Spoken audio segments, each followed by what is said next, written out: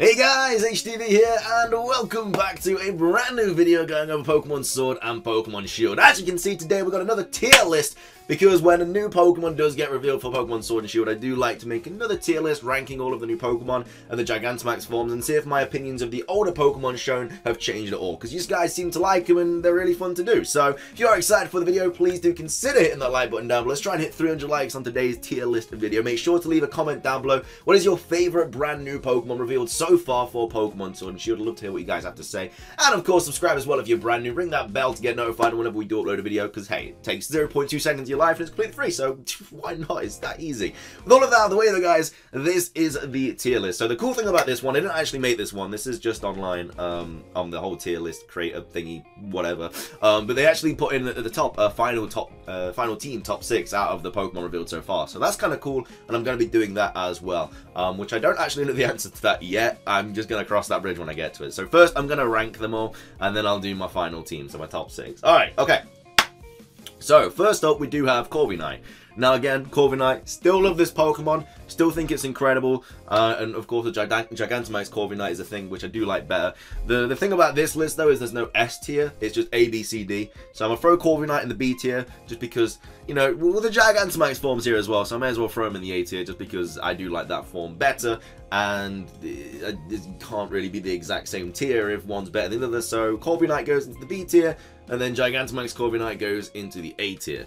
Next up, we do have Drednaw and Gigantamax Drednaw. In fact, I'm going to just throw this dude over here, and I'm also going to throw Alcremie here, and then the Gigantamax Alcremie, just so I can throw them on at the same time, because they're just going to be one stage higher or lower than the other one. But anyway, we got Drednaw next. I do like Drednaw. It's actually grown on me a little bit, to be fair. I think I put Drednaw in like the C tier last time. It's actually grown on me a little bit. I don't know why, because I haven't really seen any footage of it. Maybe today's just a Drednaw day. I don't know, but I actually kind of like Drednaw, so I'm going to throw him in the B tier, as well as the Gigantamax being in the A tier as well, because I do like the Gigantamax Drednaw as well. I think it's really, really cool. Alcremie, I do like Gigantamax Alcremie. I like more. So Alcremie, I'm going to throw in the C tier, and then Gigantamax just goes into the B tier. That nice birthday cake. You know, hey, if you have a wedding and you got an Alcremie, then you're sorted, because you don't have to put any money into that big old wedding cake, because this thing just Gigantamaxes, boom, you can feed the whole village, let alone the people just at the wedding reception. Either way, next up we do have Eldegoss and Gossifleur. One of the only evolution lines that we know about so far. If not the only evolution line we know about so far, actually. Yeah, no other Pokemon we know about evolves apart from Obstagoon. So yeah, that's kind of crazy. I didn't realize that. But yeah, we do have Eldegoss and Gossifleur. So Gossifleur, not a huge fan of. I'm going to throw him in the D tier. Unless the evolution is really, really cool for Eldegoss. If it does have an evolution, it's probably just going to stay there. I'm not going to put this thing on my team. I'll still catch one for the Pokedex and just to see what it's like. And of course, if the third stage evolution is really good, then I'll keep it. But if it just stays like this, then I'm not going to get them. Eldegoss is pretty cool. I like it a little bit more than Gossifleur. I'll throw that in the D tier. Again, the starters, they just come as a package for me, because I generally have no idea which one I'm going to pick yet. Star evolutions have not been shown yet. Hopefully they haven't been shown yet, because this video is going to be going live whilst I'm on holiday. I'm hoping there's no news dropping whilst I'm on holiday. Otherwise, it's going to be a little bit awkward. But if this does, for some reason, come out after some huge news whilst I'm away, just know that I'm recording this pre that news. So I'm gonna throw all the starters in the B tier, just because I like them all the same so far. I have no idea which one I'm gonna pick. It's really going to depend on the evolution, which I like more. Of course, we do kind of know the names of the evolutions. Like we got Sisile and Inteleon, or something like that for Sobble, and then we have Raboot for Scorbunny, and then we don't know Grookey's ones, but Scorbunny's evolution is apparently like really humanoid looking. But they're pretty much confirmed because of the Athletic League, so I don't know. Just from the names, Sobble sounds really cool, and Inteleon, I really like the name of that. And I think I might end up picking Sobble based on the names and stuff. But again, I have to see the designs, I have to see the typings. We don't really know anything about the typings. All we know is that Scorbunny is apparently going to stay pure fire. According to that leak, who knows? I'm just going off what we've seen. Then we have Wooloo. I love Wooloo. Wooloo's the best. I love it. You've not seen the video of Wooloo like rolling around the little hill. It's in like the background of like one of the trailers. It's just the best thing ever. I love it. It's so cool.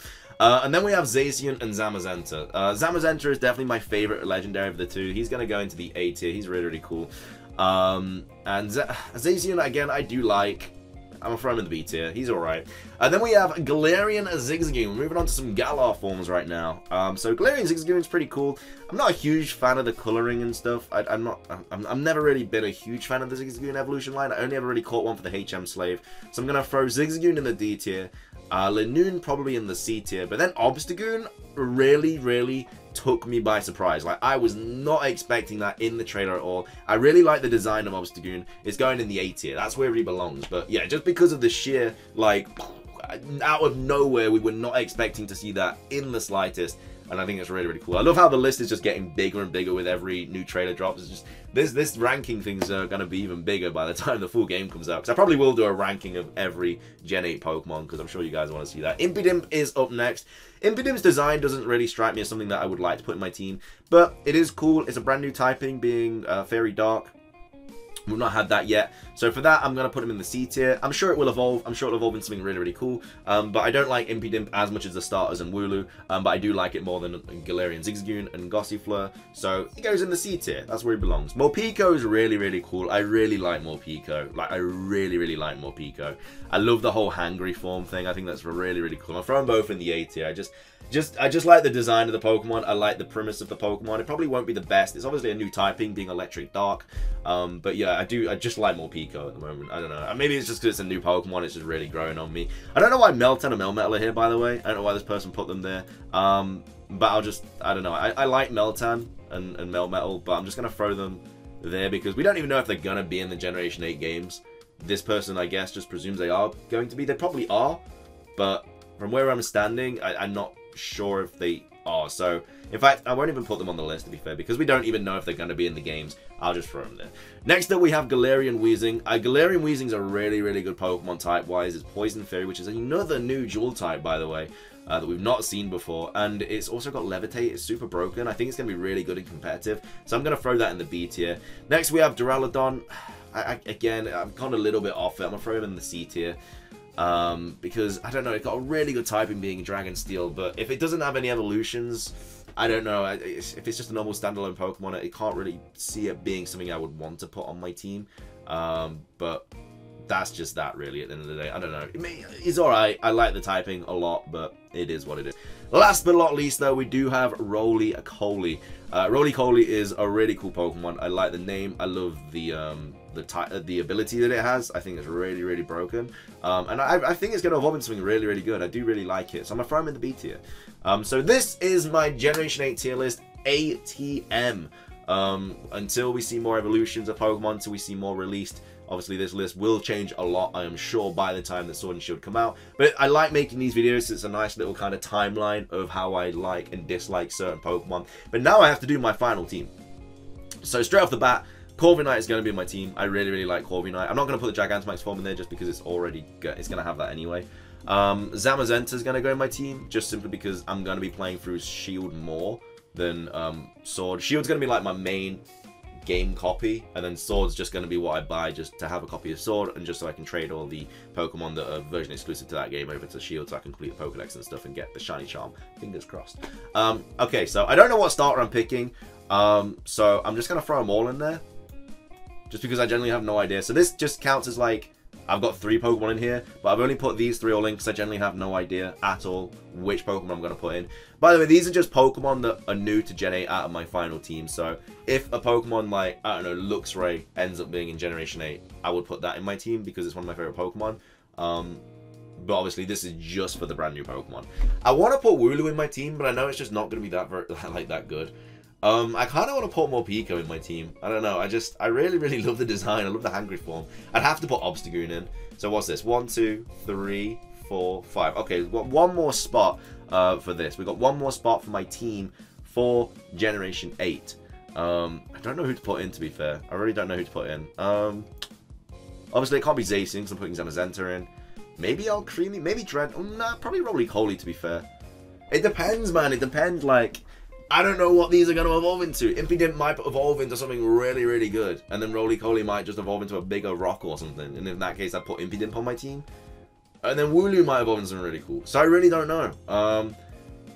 For the time being, just because I like Roly-Coly more than Impidimp, I'll throw him on the team.